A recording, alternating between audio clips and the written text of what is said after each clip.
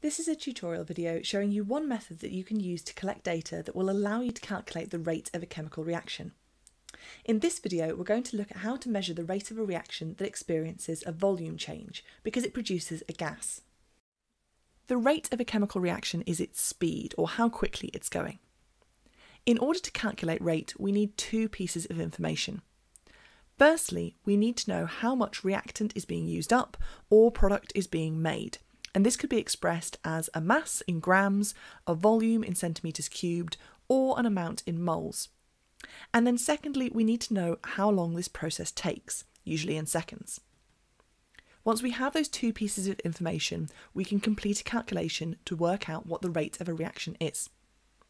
We're now going to look at how you can actually get that data. You'll meet many reactions within GCSE Chemistry that produce a gas, and we can measure the rate of these reactions by collecting the gas, seeing what the volume is, and measuring this over time to calculate the rate. There are two key ways that you can do this. In the first method, you use a piece of equipment called a gas syringe.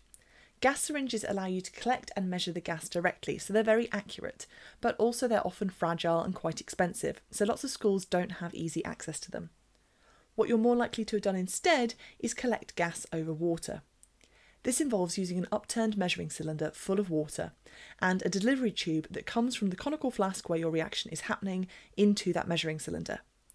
As the gas is produced, it will displace the water and push it out. So by reading the size of the gas bubble on the measuring cylinder, we can determine how much gas has been produced. In this video, we're going to look at the reaction of magnesium strips with hydrochloric acid, which produces bubbles of hydrogen gas. I start by measuring 20 centimetres cubed of acid using my measuring cylinder. This needs to be the same every time I complete the investigation, as the volume of acid should be a control variable. I pour this into my conical flask, and the narrow neck of the conical flask means I can attach a bung and a delivery tube to collect the gas. I'm going to put this piece of magnesium into the acid, but first I need to sort out my delivery tube. This is going to go up and inside the measuring cylinder full of water. So as the gas is produced, I'll be able to collect it, it will displace the water, and I'll be able to read off the volume. Starting from 0. Now this next bit is a little bit tricky with just one pair of hands, but I start the stop clock, add the metal into the acid, and then attach the bung. And then every 15 seconds, I'm going to look at my measuring cylinder and write down what the volume of gas collected is.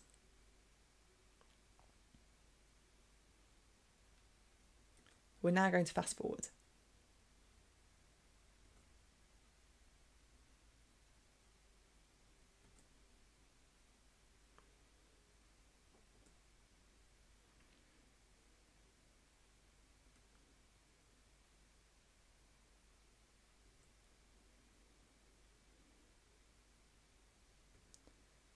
Eventually I can see that all of the magnesium has reacted and no more reaction will take place, so I stop the reaction. There are two things to bear in mind when you draw the results table for this reaction. One is that your units should only be in the header of the table. You should never have any units in the body with your actual data. The other thing is it's important to include the volume at time 0, as people often forget and miss this row out.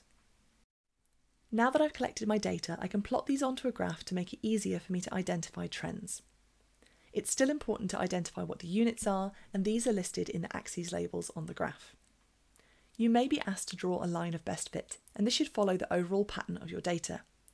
Here my data are forming a smooth curve, so my line of best fit should also be a smooth curve. You can see here that my first reading was actually quite low, and this is quite common for this experiment because chances are some gas was lost while I was trying to put on my bung, so that first reading may not have been accurate. I don't want to force my line of best fit to go through that piece of data, I just draw a curve that follows the general shape of the data.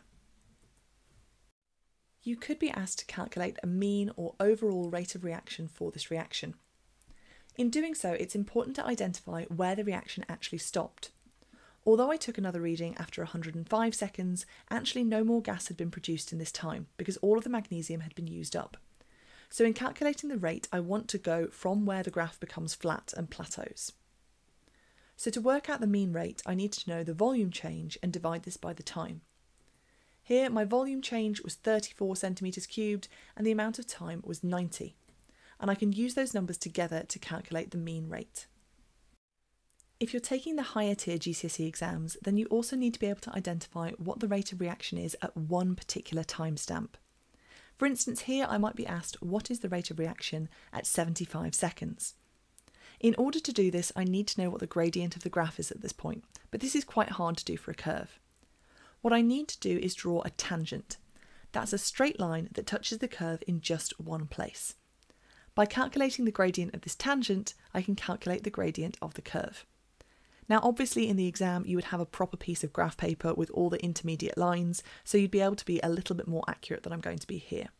But I'm going to judge that that tangent is showing an increase in volume of 15 centimetres cubed, and that's taking 60 seconds to happen. So the rate at 75 seconds will be 15 divided by 60, which is 0.25 centimetres cubed per second. Thank you very much for watching, and I hope you found this a useful tutorial for how to measure volume changes in a chemical reaction and use this to calculate rate of reaction. If you haven't already, then don't forget to watch part 1 where we examine mass changes. And if you found this useful, then don't forget to like and subscribe for more GCSE chemistry videos coming soon.